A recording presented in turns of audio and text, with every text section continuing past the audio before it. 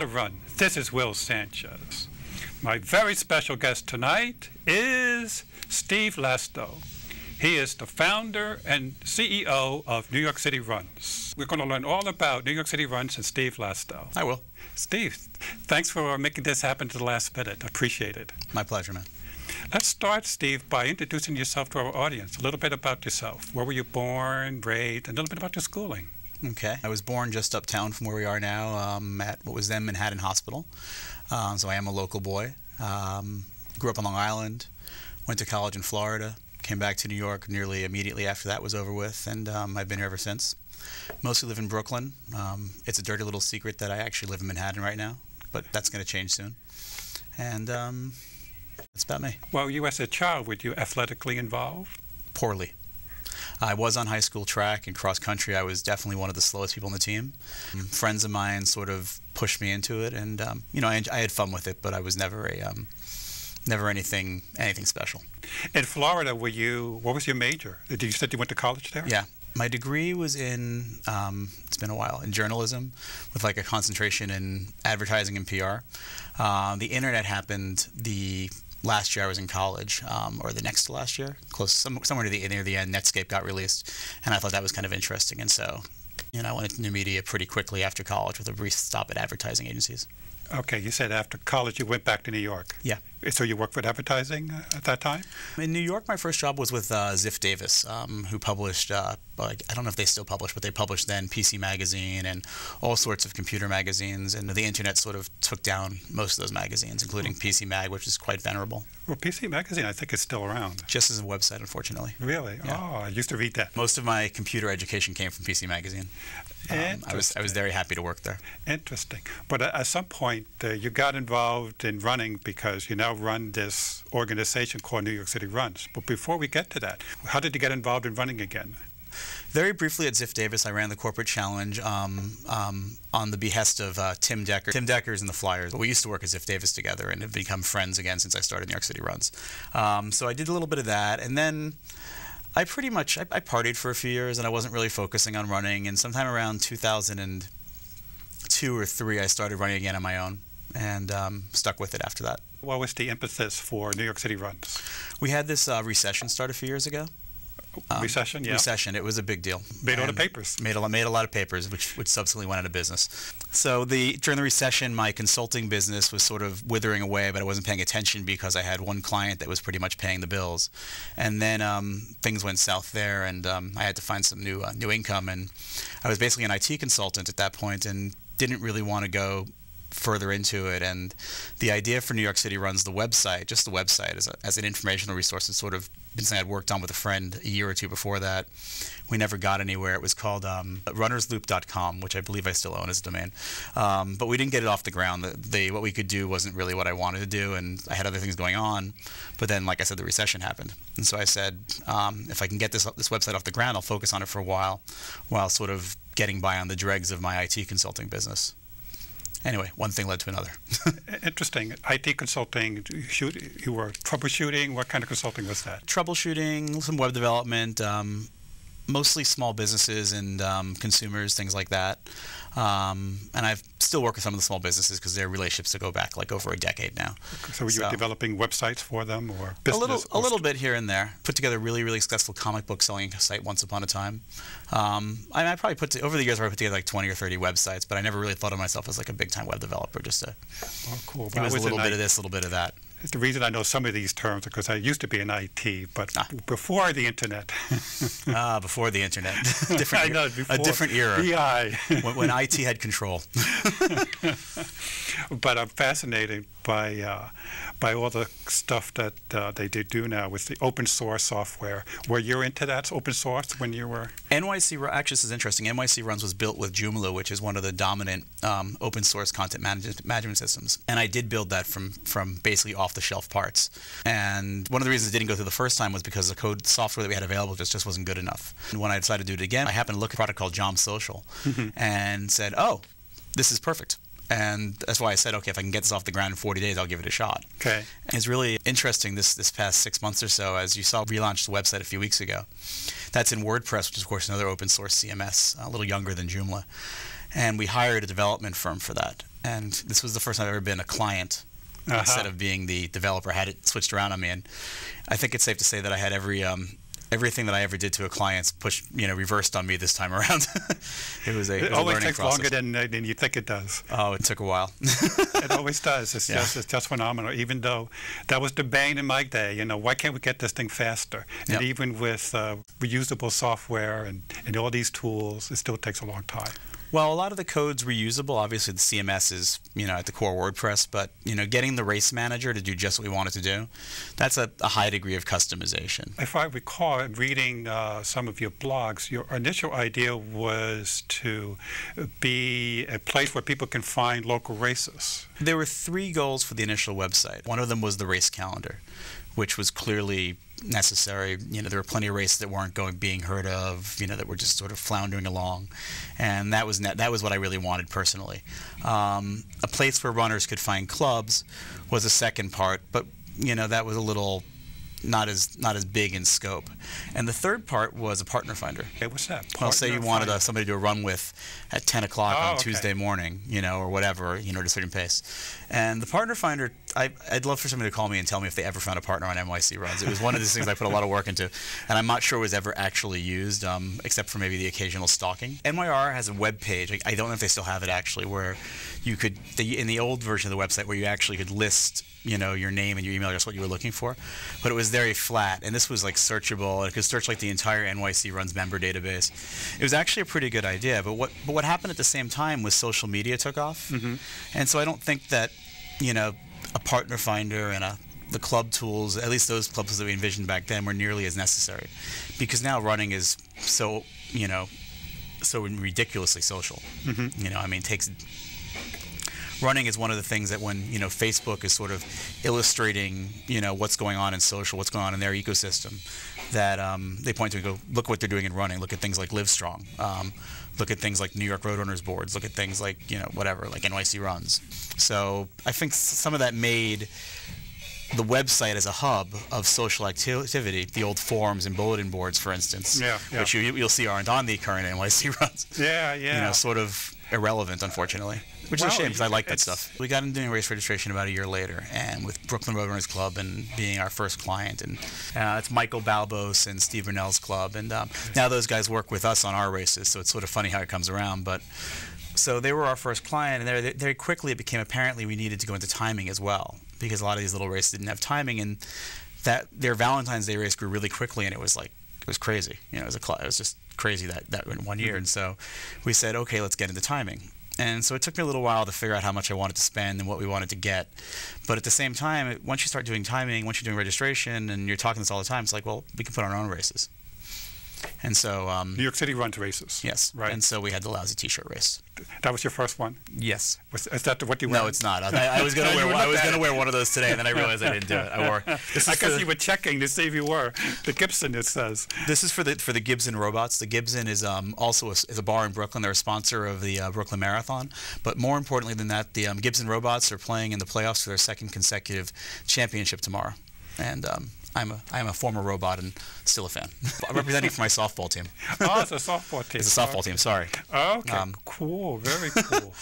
All right, so the lousy T-shirt was your first. Was that like a 5K? That was the 5K in Riverside Park. That was the first of those weeknight Riverside Park races. Well, now you expanded that because you work with organizations like Back on My Feet to make sure their people can do the Wednesday night runs. We have a need for volunteers at our races, which we fulfill through the volunteer program that we do, where runners get a free race if they volunteer. And this was sort of a twist on it, where some of the sponsors volunteered so that these guys could run the race, but it works out perfectly. Okay. And it's been really interesting having that group out at those races, and at the Al Goldstein races in Prospect Park. Right. It's Mishka with Back on My Feet, though, right? Yes, she's the director of the New York City contingent. Yep. Okay. Now, you mentioned Riverside Park. How does it work in setting up a race at a place like Riverside Park? Do you need permission from a guru, a park commissioner? You need to go through the New York City Park permitting process, basically. You need insurance. Volunteers are helpful. It's not very hard. For small races, it's not like cumbersome. It's when you're doing races for several thousand people, or I think 500 is really the magic number. That's when the fees can get a little more onerous.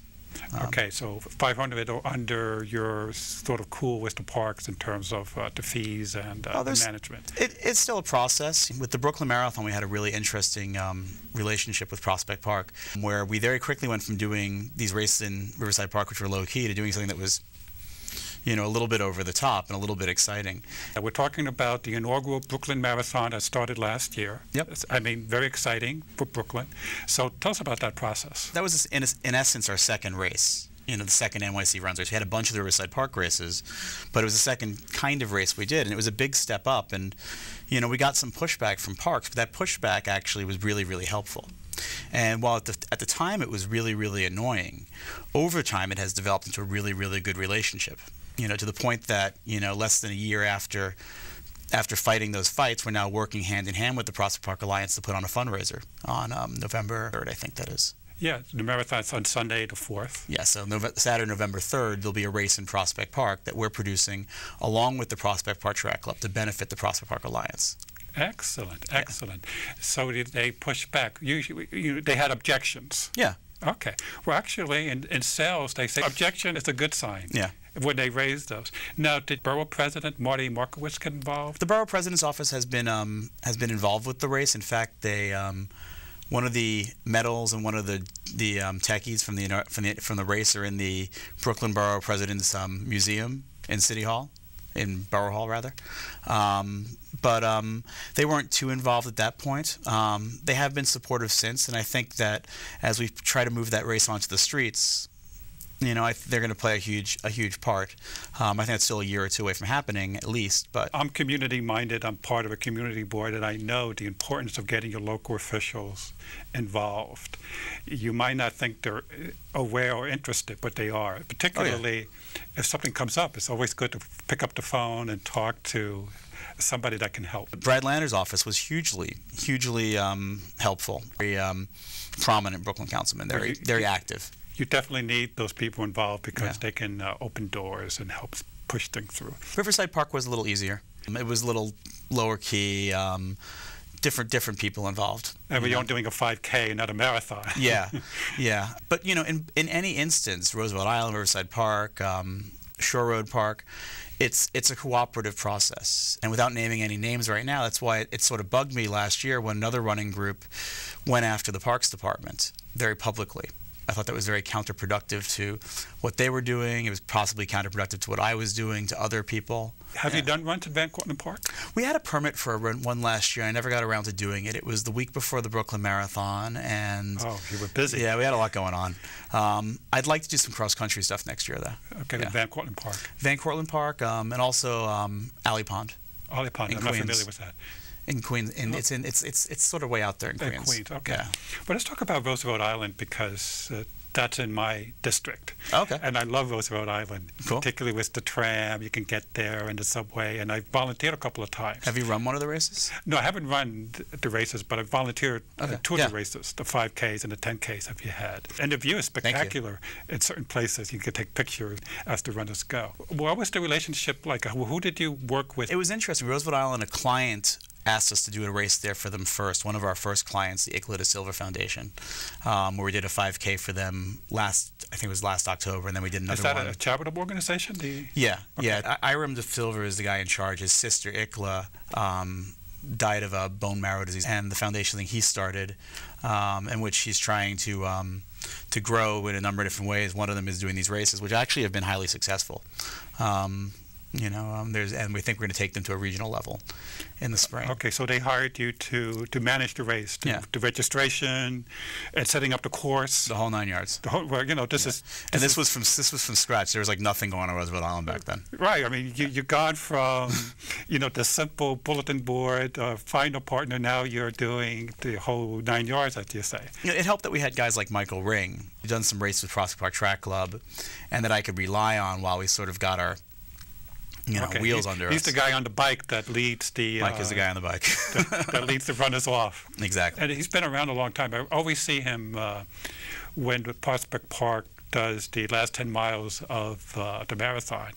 you know, he's always one of the leaders for that. And that will be October 28th this year. Well, there you go. You see Mike there as well. I believe you'll see one of our vans out there. Oh, cool, because they have free bag checks in those vans. Let's not tell everybody. Well, speaking of bag checks, do you want to talk about bag checks? There was a little controversy in Roadrunners. What was your take on that whole situation?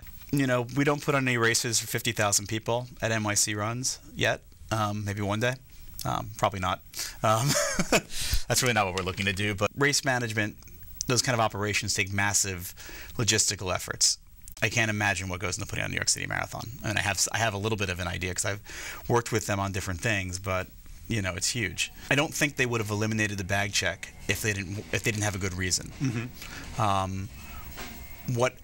What happened that led to that point, I can't say. But I mean, you know, when people were attacking New York Roadrunners on Facebook in the media, when they were, you know, when they say, oh, they're just trying to steal your money or make more money, or you know, they reference Mary's salary or whatever. To me, those arguments are just very fallacious. You know, it's very silly. I mean, nobody at New York Roadrunners is interested in making a race worse. I've never met a race director who wanted to upset the runners. Mm-hmm. You know, we're all terrified of the runners. You know, even though the next day we're the runners. Right, you know? right. You know, so, you know, the foaming at the mouth that went on, I thought was a little much. Mm-hmm. That said, like with many things, it probably could have been better executed. Okay, so it was one of those communications things. That's an excellent term. It was a communications thing. Well, you know, it reminded me when they did this, you know, a little bit like Apple. Well, Apple sets their own rules. If they say they're going to do a phone, you know, there's no focus groups. Mm-hmm. They just put it out there, and everybody follows them. And it seems like Roadrunners thought they were like the Apple store, and they got a little bit of surprise when they're not. I don't know if I go with that entirely. I see your point. You know, Steve Jobs was a wholly different creature. You know, and corporate boards or nonprofit boards are creatures in their own rights. Mm-hmm. So I doubt it's quite like that. But, you know, I mean, culture informs decisions. Yes. Well, I think it's been a learning experience. As you know, they brought it back. It seems to be for a one-year extension, they're calling it. So it's not clear what next year is going to look like. But I guess it all depends on how this year's goes. If it proves to be very popular, successful, if the poncho really takes off. Sure. Of course, they were making fun of the everything about it, even including the poor poncho. It'll probably be a collector's item. I kind of wanted the poncho. I thought about running for a minute. Slightly different topic. As you know, this year was the first time there was an Ironman in New York City. And I don't know if you know that particular director. John Koff. You do know him? I know of him. Okay. Yeah. And he says it took him over 8 years to plan for this. And I was a volunteer, and I was just fascinated by it. But as you know, it's been canceled for the mm-hmm. next year. So what is your take on that? I was in Mexico when it was going on. I sort of knew from listening to guys that I knew that were doing the race, like Mark Krauth, to telling me what was going on, you know, from their Facebook post what was going on, but I wasn't following all too closely. But I mean, logistically, that's a complicated event. There's a lot going on, and I was surprised they decided to cancel as quickly as they did. I mean, it wasn't the noise permit in Riverside Park that did it. I mean, that's not enough of a reason, I don't think. They gave several reasons. One is that they had to shut off the noise by 10 o'clock or 11 o'clock, something like that, and they wanted to, of course, to go to midnight. In fact, they did something else. They were going to shorten the time from, I don't know what it was, by 2 hours, so that they wouldn't go into that noise area. Well, it was a big problem because the people that were willing to pay the higher fee were those people who were going to need that extra time. So it's kind of an interesting dynamics. I mean, I'm not a tri person, but I was very fascinated that somebody would spend 8 years of their lives to bring it to New York. And he seems to have taken it well. He says, well, there's the New York City Triathlon. Sometimes you just got to get it done. You know, there was a point like last winter when we started to like really roll out all these events, and we were sort of trying to get all the permits and all the insurance, just figuring out how we were going to do all these events, where I was like, we could have just stopped the Brooklyn Marathon and it would have been fine. That in itself would not be a bad side job. Yeah, the New York City, but you also do stuff with Coney Island. Yeah. What's your take on, there's a controversy, I don't know if I'm sure you heard about it. The boardwalk needs to be repaired. And the Parks Department, again, they seem to get in the middle of everything. They're a fun organization. They want to replace it with some kind of synthetic materials rather than natural wood. Have you run on the boardwalk? Not recently. Have you ever run like the Brooklyn Marathon, the Brooklyn Half Marathon down there? Not recently. The last time I'd done Brooklyn was like 4 or 5 years ago. About the same for me, probably, maybe a little less than that. But you'd run that race with thousands of people running it, and you would invariably see people go flying on the boards. Or either because it was bound to happen because that's the nature of those boards, or because they were in disrepair or whatever. I'm probably in the minority here, but I'm sort of okay with a surface that's a little safer and a little more conducive to running than boardwalks. Okay. Well, the boardwalk's not meant for runners. There you go. It's supposed to be enjoyed by everybody, but I think the argument is that natural wood is still the preferred method by the local community. But then you've got to maintain it, and we live in an age where we don't really have the money to maintain the infrastructure, let alone build new infrastructure for the city. And this is unfortunate, of course. That's an interesting argument. It's a little off from running, isn't it? Yeah. Well, let's talk infrastructure. Let's talk infrastructure. Well, you're in the business of putting on races, and safety of the runners is a concern. Sure. And of course, putting something on the boardwalk, you're probably going to have second thoughts. You probably want to wait till it's repaired because, as you said, there have been runners that their foot have gone through the ground. And that I haven't seen. And well, maybe not on the race, but in your insurance, maybe rates might go up if a runner has to collect. The event insurance business is interesting. I don't know that we haven't actually. Fortunately, we've had very few issues. We had one young lady, unfortunately, have some heat issues after one of the Rhode Island races. But other than that, we've been pretty lucky. And for the bigger races, we get partners like Brooklyn Hospital or St. Joseph's and Yonkers last week out there.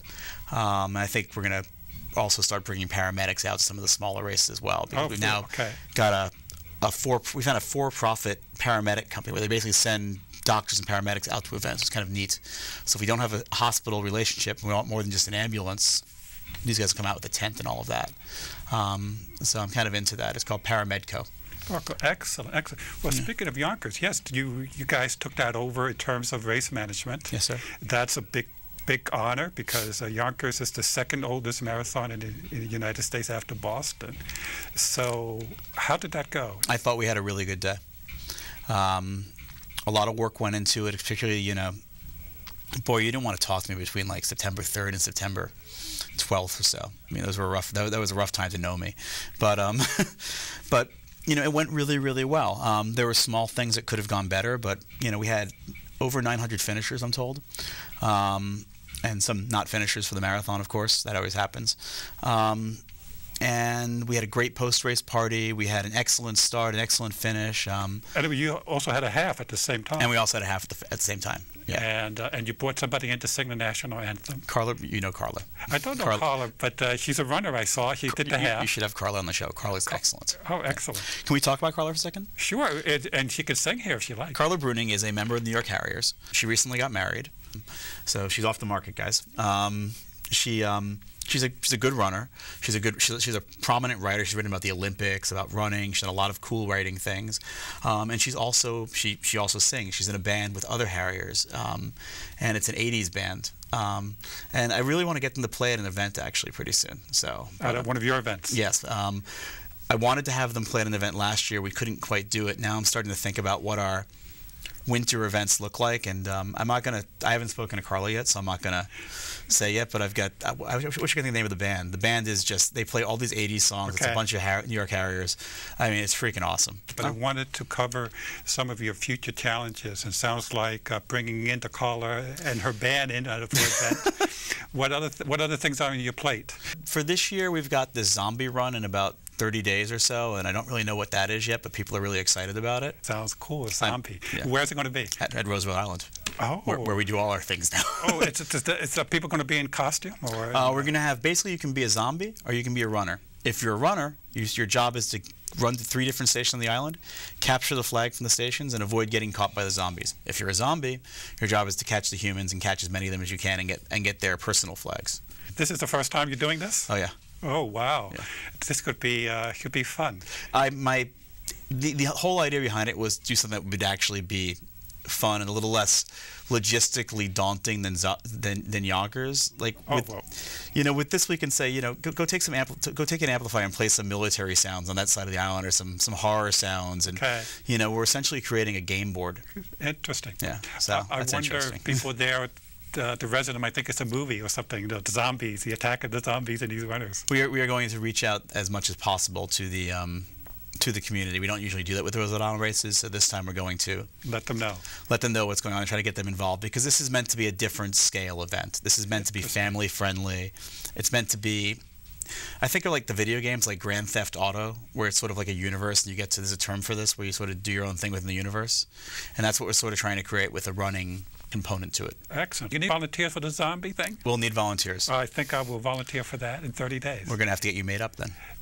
Oh, cool. You're going to have moulage? I see a zombie in your future. A moulage. Cool. Any big plans for next year? Planning a marathon that starts at Coney Island, goes through Brooklyn, up the west side of Manhattan, then wraps around through Harlem and ends in Central Park. Really? Yeah, I don't think it's going to happen, but we like to think big. Sorry, Will. I would think if that took off, that could have been part of the future New York City Ironman, because one of the things was the marathon was such a difficult one. But listen, thank you so much for coming. Thanks for having me. Wish you all the success with New York City Run. Thanks, man.